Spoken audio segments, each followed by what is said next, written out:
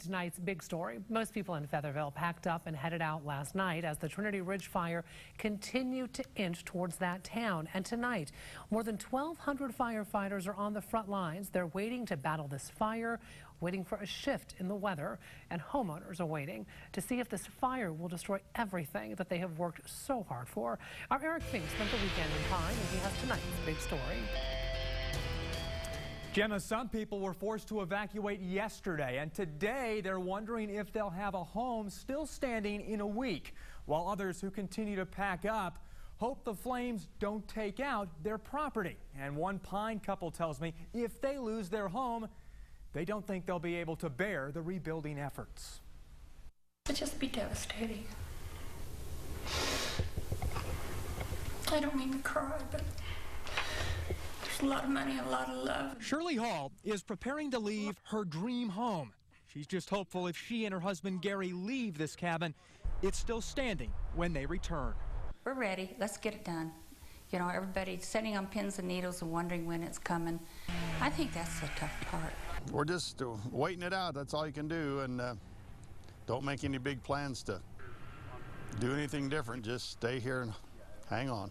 As much as I don't like seeing snow here, me and the neighbors, I'm sure, would like nothing more than to have 24 to 30 inches of snow right here, right now, and we'd be happy.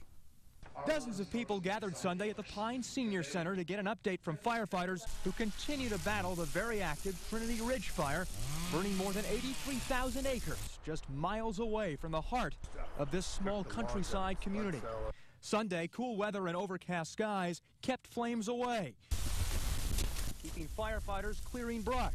The Halls moved to Pine in 2008. They don't like the look of the smoke-filled skies hovering above their town Sunday, but they are so attached to their friends and neighbors and a home filled with what they call character. The Halls bought this Pine property 18 years ago. Gary made this outdoor-style kitchen with his bare hands, and now he and others in this community sit and wait, wondering if in a week's time this landscape will look quite different. How hard would it be for you to evacuate? I'll have lots of tears in my eyes when that happens. You know, it's hard to keep your emotions together when you're afraid you're going to lose your home, and when you leave, you don't know what's going on. Tonight, Incident Command says firefighters will most likely go on the attack, battling this fire heavily Monday or Tuesday. This offensive plan includes setting backburns to burn fuels in hopes of slowing the fire's progress towards Featherville.